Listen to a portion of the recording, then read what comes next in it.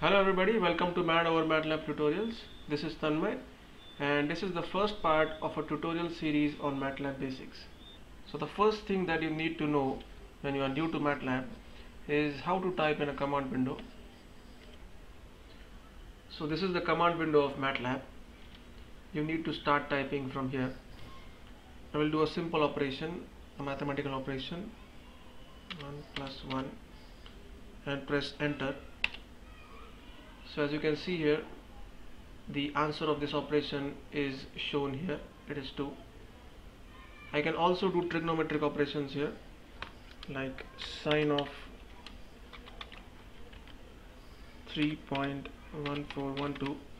This is pi, so the answer that you should get is 0. See, this is very close to 0, 3 point, because as this value is not exactly pi, the value shown here is not exactly 0. Next, let us see how to interrupt ongoing calculations. So why do you need to interrupt calculations? Sometimes what happens is you are running a command or a code and suddenly your MATLAB hangs up. You are able to do nothing. So in this case, how to come out of that situation? So for that, you need to press Ctrl C. I'll just give you an example of how to do it. I'll just write the statement for I is equal to 1, 1, infinity. So those who have no idea about coding or programming, I'll just explain you what this statement means. So what this statement means is that this particular line will be executed infinite number of times. So what I have done by writing this statement is I have created a virtual condition where MATLAB gets into a loop from which it will never come out. So it won't be able to take any more commands. So it is similar to a condition where MATLAB is hung up or is not able to work. So I'll just press enter. So as you can see that these two symbols are not appearing here, which means that whatever you enter there, it won't be executed. So how to come out of this? For this you need to press Ctrl and C. So as you can see that MATLAB has come out of that condition and it is in a condition to take more commands or new commands. Next, let us move on to arithmetic operations. MATLAB can do all kinds of arithmetic operations like addition, subtraction, multiplication, division. It can find the square root of a number as well as find the exponent. So I will enter an equation here which contains all the operations.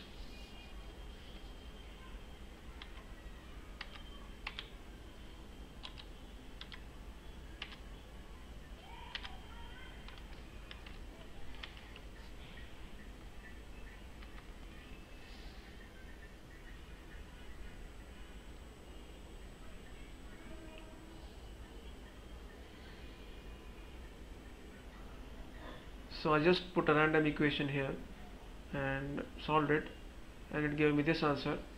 And if you check this equation on your calculator, you will definitely get this answer.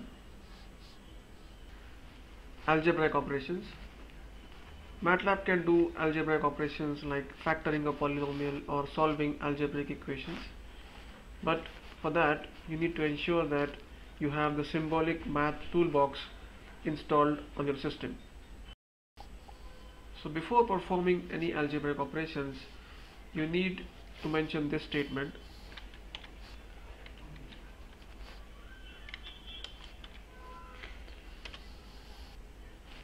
Now what this statement does is it converts these characters x and y to symbols, so that whenever you use these characters in your algebraic equations, they are understood by the compiler as the algebraic symbols. So now I will enter an equation consisting of these symbols.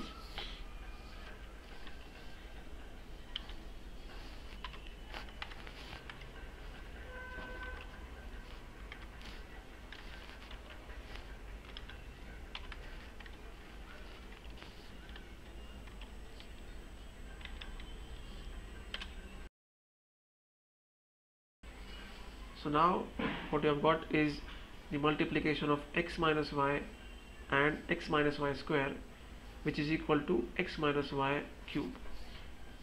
So if you want to expand this equation, you just need to type this command.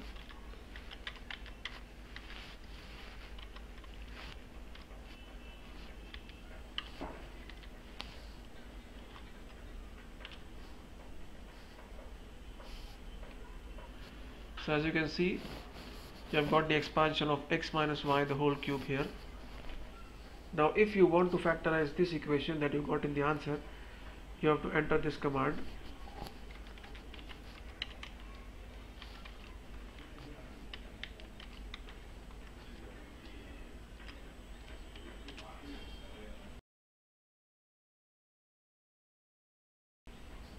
So these are the factors of the above equation, x minus y 3 times.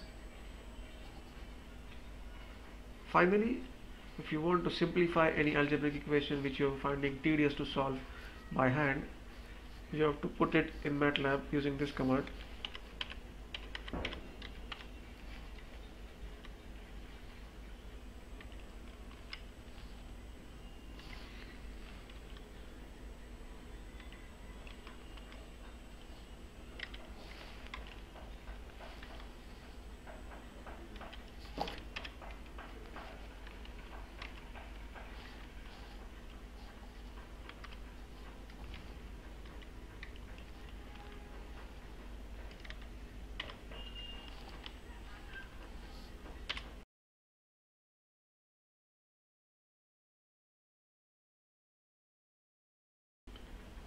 So this is your answer.